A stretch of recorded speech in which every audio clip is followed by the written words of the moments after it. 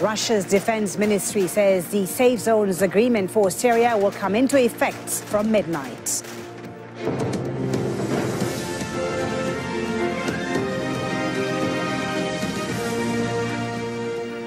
Hello, I'm Fuli Batibo. You're watching Al Jazeera live from Doha. Also ahead, it's the final day of campaigning in France's presidential election as environmentalists stage a very public protest against the far-right candidate Marine Le Pen. In America, we do not fear people speaking freely from the pulpit. We embrace it.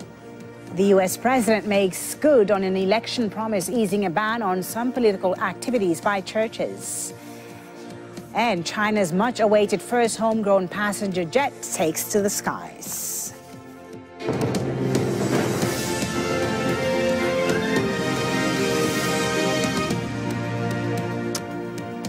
Russia's defense ministry says the so-called safe zones agreed for Syria will come into force from midnight on Friday.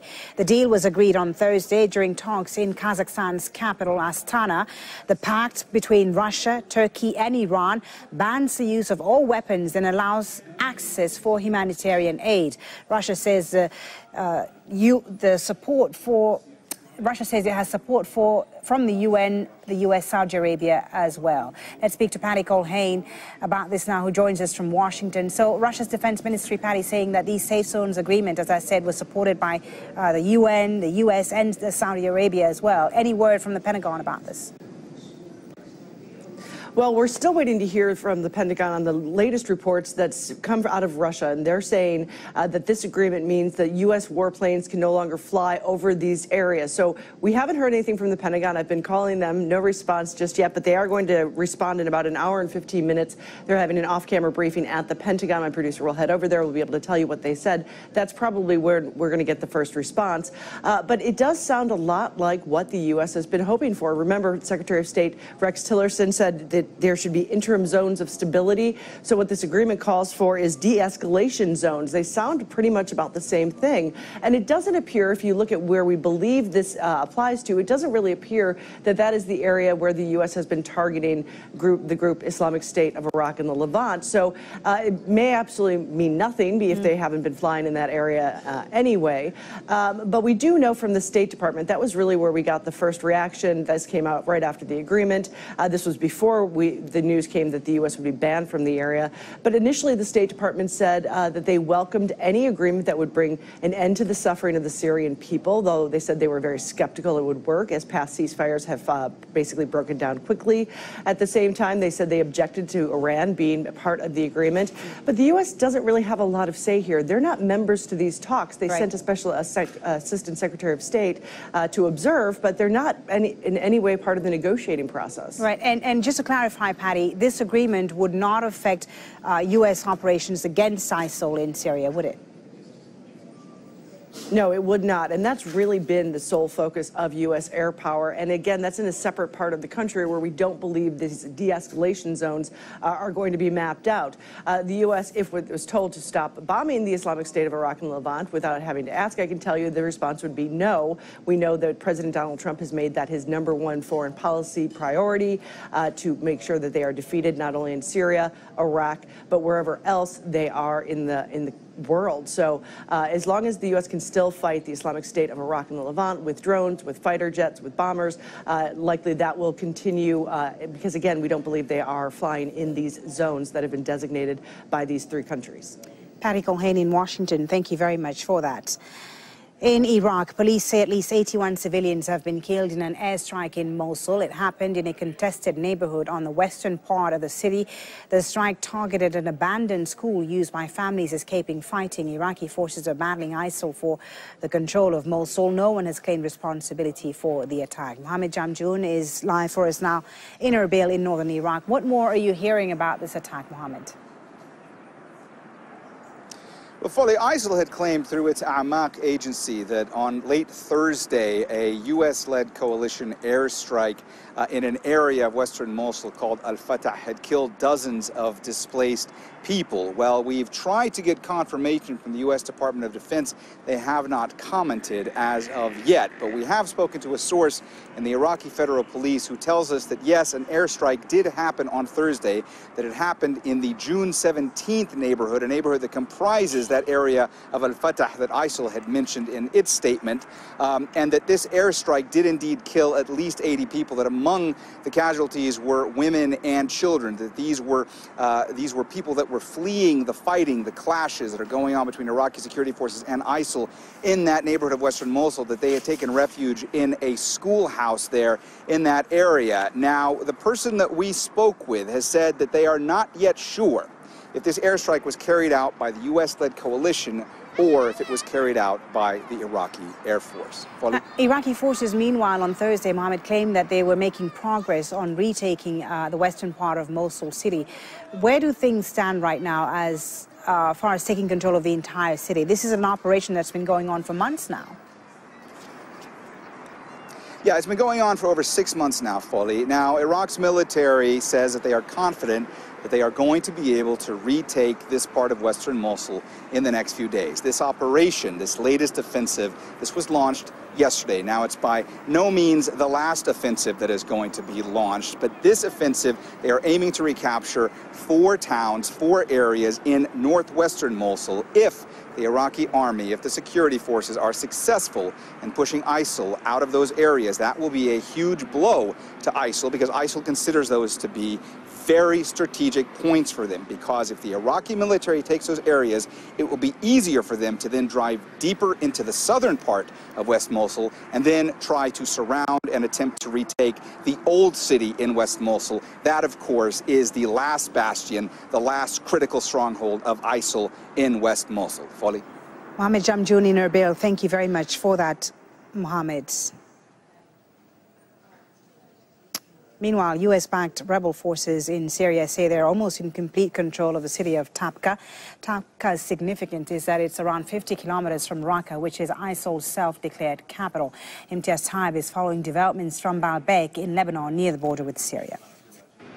Well, all eyes remain on the Syrian town of Tabqa, which is in the Raqqa province, as SDF fighters, the SDF, of course, which is a Kurdish-led fighting force, which involves a number of Arab fighting forces as well, backed by the United States and other Western powers, really push ahead in this town, trying to force ISIL out. ISIL has been in control of Tabqa for a very long time, and this is a major strategic loss for the armed group. The armed group has for a very long time been in control of this area, an area which is very close to the Euphrates Dam. The Euphrates Dam provides most of the water in that area. And when you consider the fact that Tabqa is only around 50 kilometers from Raqqa, the self-declared capital of ISIL, for them to lose this area would be a very significant blow. Now, we are hearing some conflicting reports as to how much of Tabqa has been liberated by the SDF,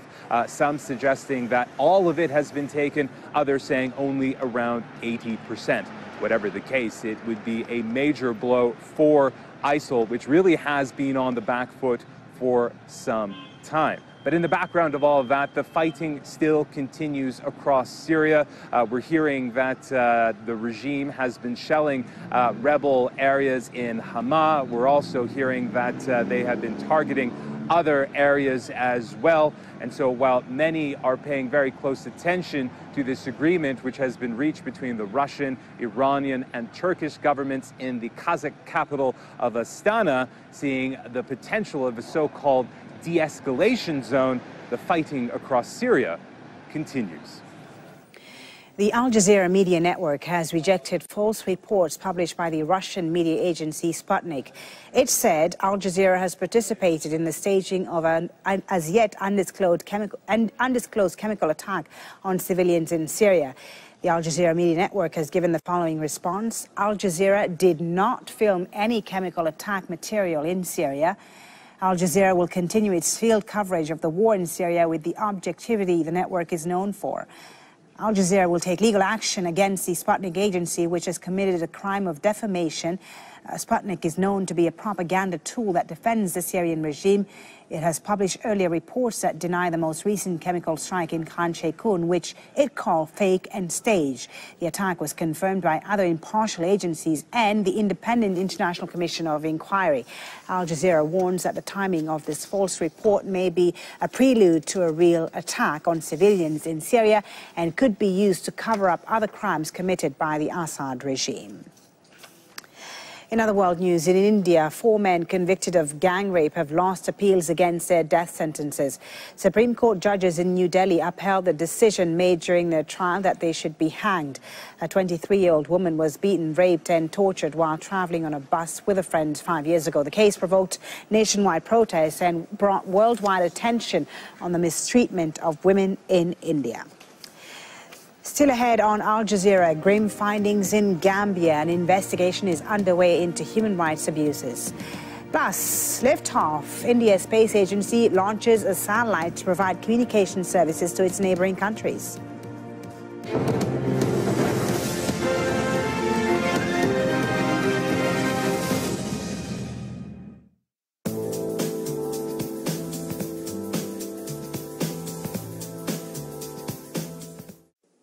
Welcome back. We'll look at the weather across China and Taiwan and Indochina. And on the satellite imagery, it's across Indochina. We've got some big storms at the moment across Laos and Myanmar and also Vietnam. And the forecast suggests we're going to see more heavy showers here during the course of Saturday.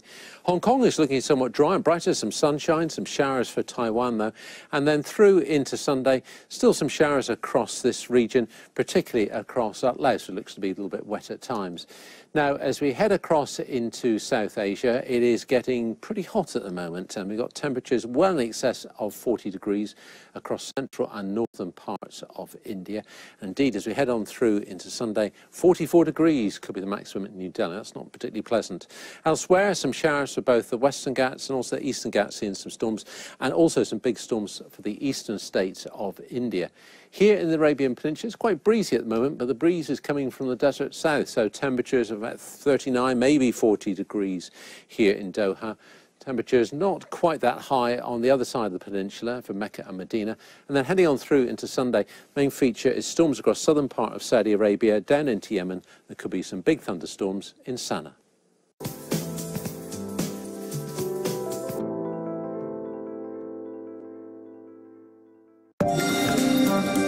Whether via the net, let me just be open and frank, or if you join us on set. Just that one moment and somebody tells you no. This is a dialogue.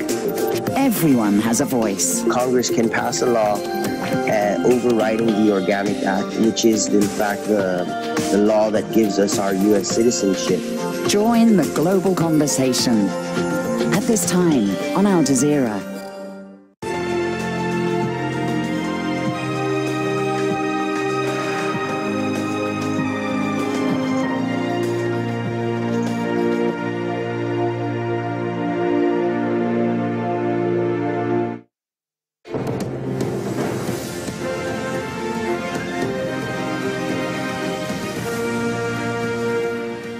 Welcome back. You're watching Al Jazeera. A reminder of our top stories now. Russia's defense ministry says the so-called safe zones agreed for Syria will come into force from midnight on Friday. The deal between Russia, Turkey and Iran was agreed on Thursday during talks in Kazakhstan.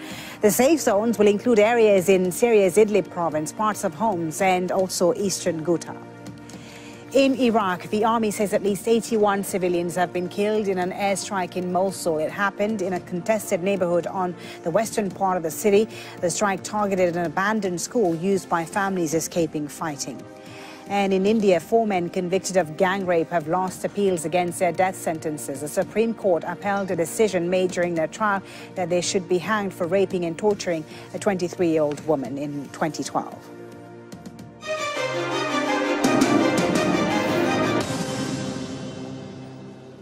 It's the final day of campaigning in France's presidential election. The latest opinion polls show the centrist candidate Emmanuel Macron is leading over his far-right rival Marine Le Pen with just 2 days to go before voting on Sunday.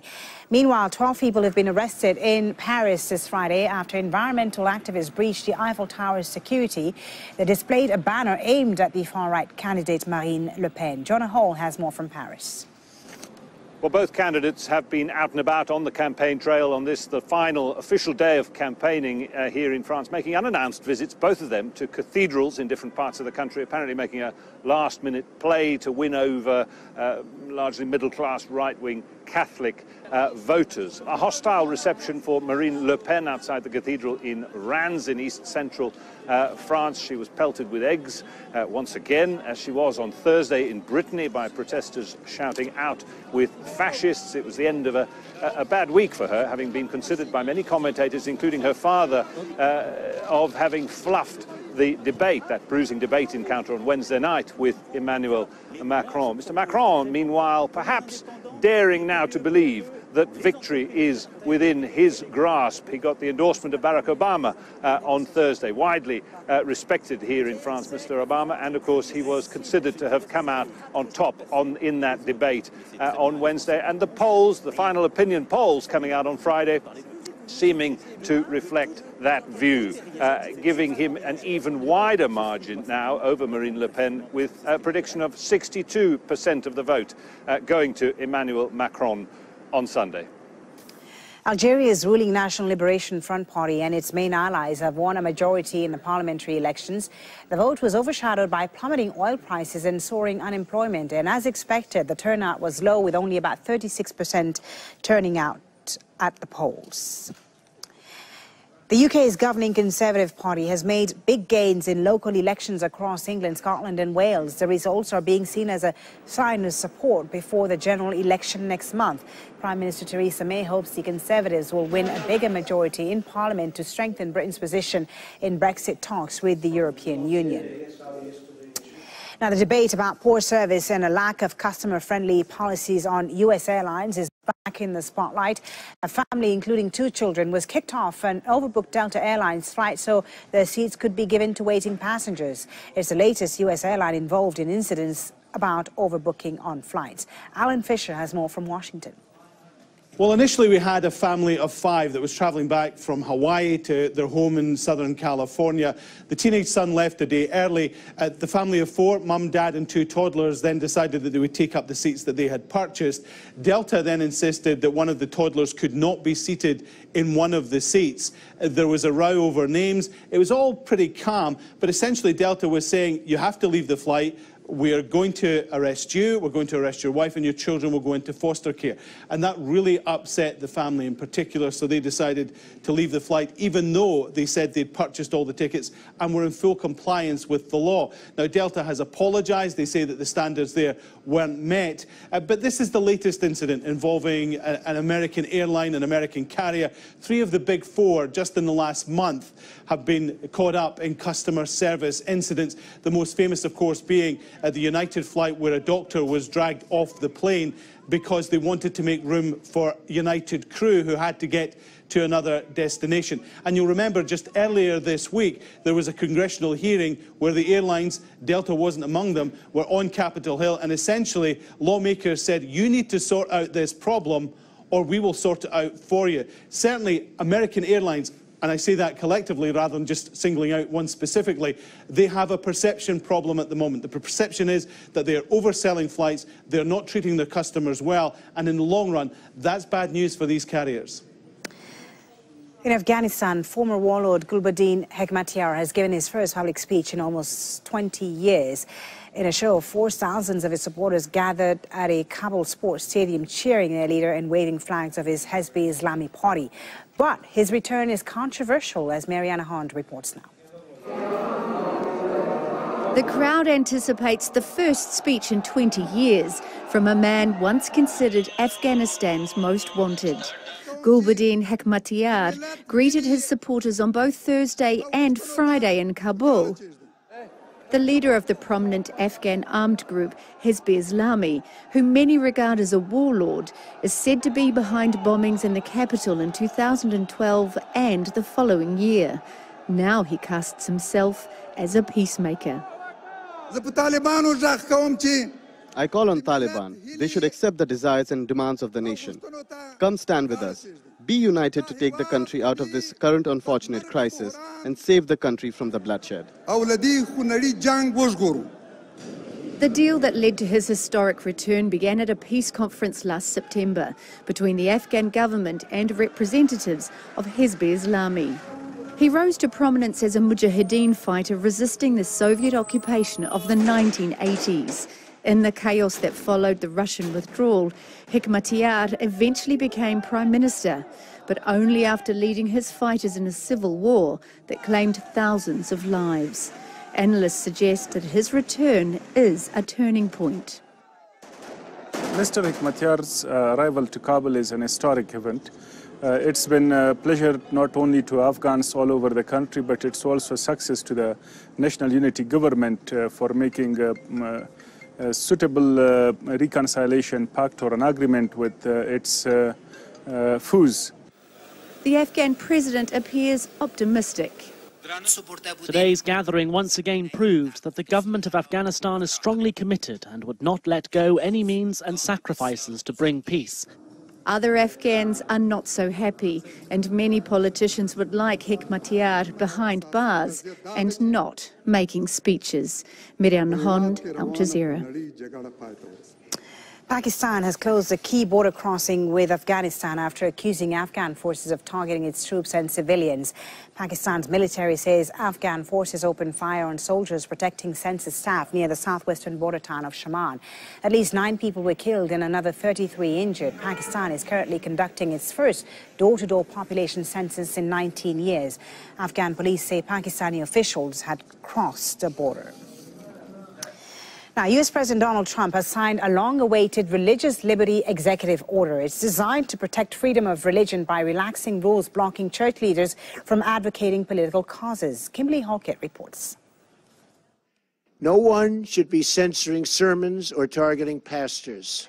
In the White House Rose Garden, surrounded by leaders of many faiths, Donald Trump delivered on a campaign promise, signing an executive order making it easier for religious groups to participate in politics. I will get rid of and totally destroy the Johnson Amendment.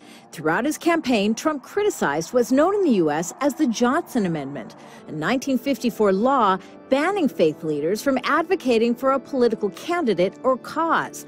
Violation could result in millions of dollars in government fines. This executive order directs the IRS not to unfairly target churches and religious organizations for political speech. Noticeably absent from this order is a provision that gay rights activists feared. An earlier draft leaked in February of the religious order indicated there would be a provision for groups and organizations to allow them to deny services if there was a conflict with their religious beliefs.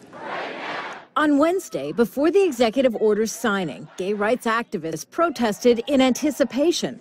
There's concern the current White House order still allows groups to deny health care plans that include contraception and abortion services. The American Civil Liberties Union says it will challenge the order. But the president argues the religious liberty order is necessary to protect a tradition of partisan politics in American mosques, synagogues, and churches. I've been to the mountaintop.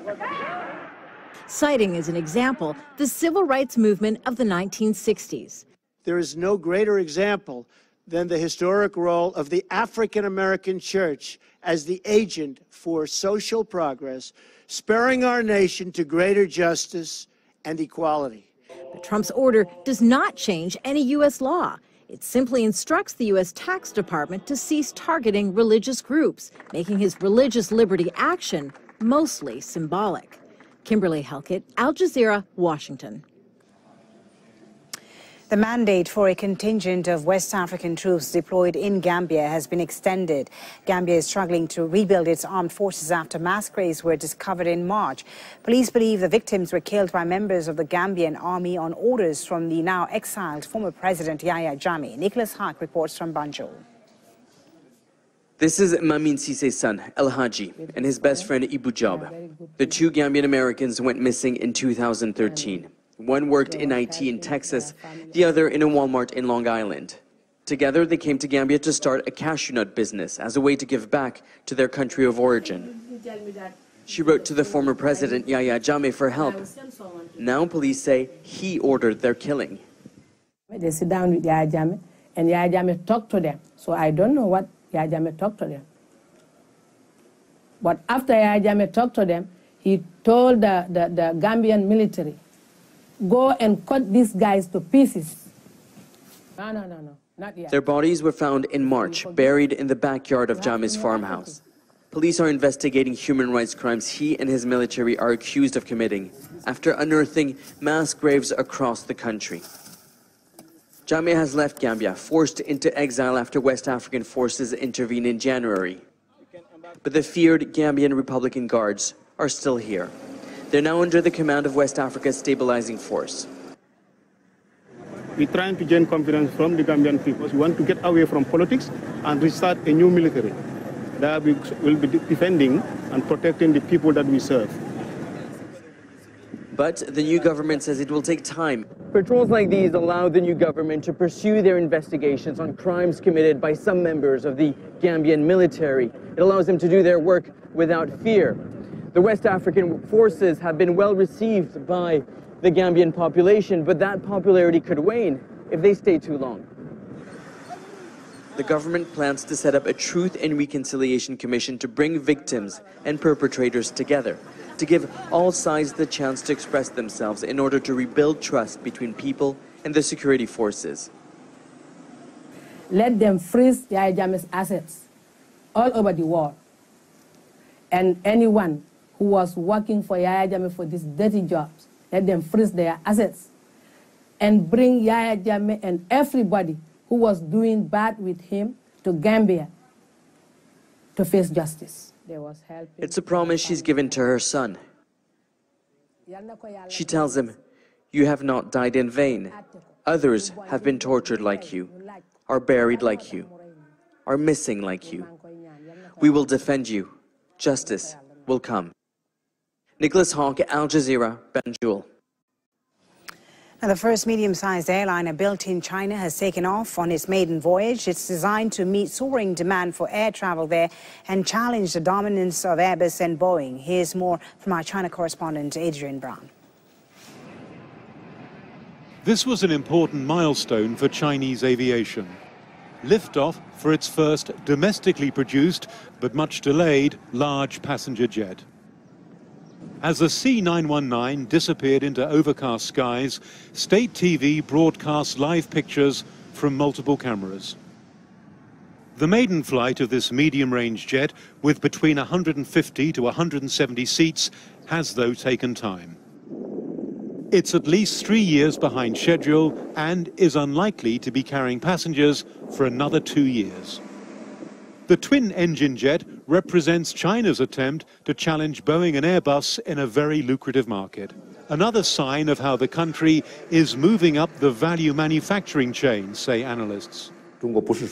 China is not just producing shirts or sneakers. We need to produce our own airplanes and cars. If China only relies on American or European airplanes, it's not good for China. More than 500 C919s are on order, mostly from Chinese airlines. It's not entirely homemade. Key parts, including the engines, are foreign manufactured. China has the world's fastest growing aviation industry, driven by its rapidly expanding middle class. Boeing executives recently estimated almost 7,000 new aircraft will be needed in the next 2 decades. Another reminder of China's growing superpower reach. And last week there was another, when China's first domestically built aircraft carrier was unveiled.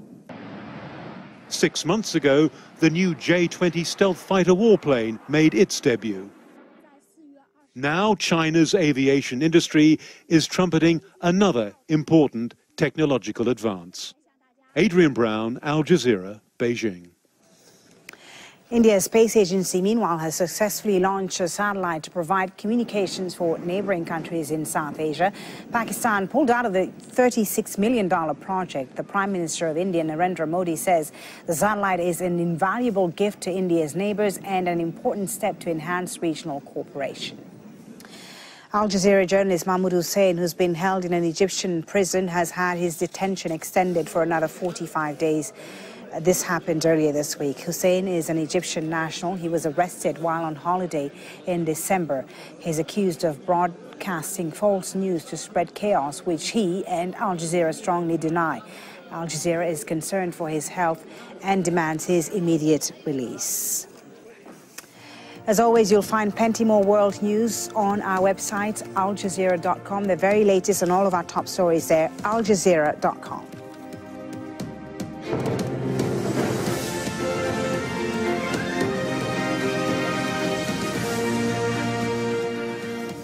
Hello again, I'm Fuli Batibo with the headlines on Al Jazeera. Russia's defense ministry says the so-called safe zones agreed for Syria will come into force from midnight on Friday. The deal between Turkey, Russia and Iran was agreed on Thursday during talks in Kazakhstan. The safe zones will include areas in Idlib province, parts of Homs and eastern Ghouta.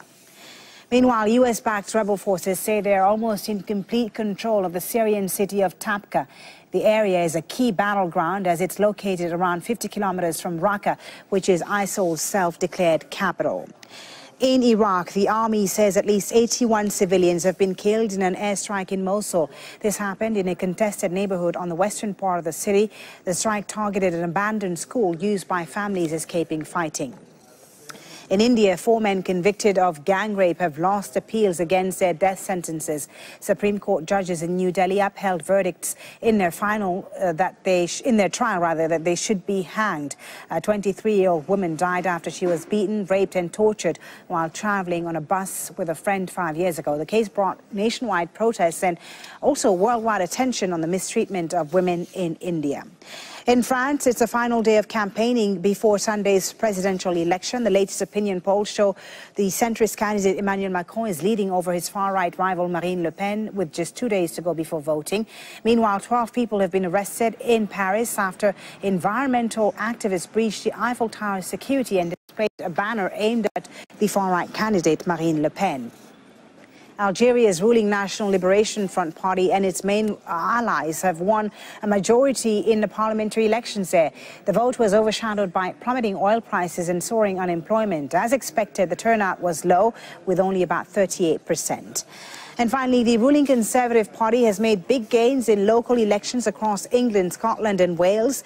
The results are being seen as a sign of support before the general election next month. Prime Minister Theresa May hopes the Conservatives will win a bigger majority in Parliament to strengthen Britain's position in Brexit talks with the European Union. You're up to date with the headlines on Al Jazeera. Coming up next here, it's The Stream. I hope you do stay with us. Thanks for watching.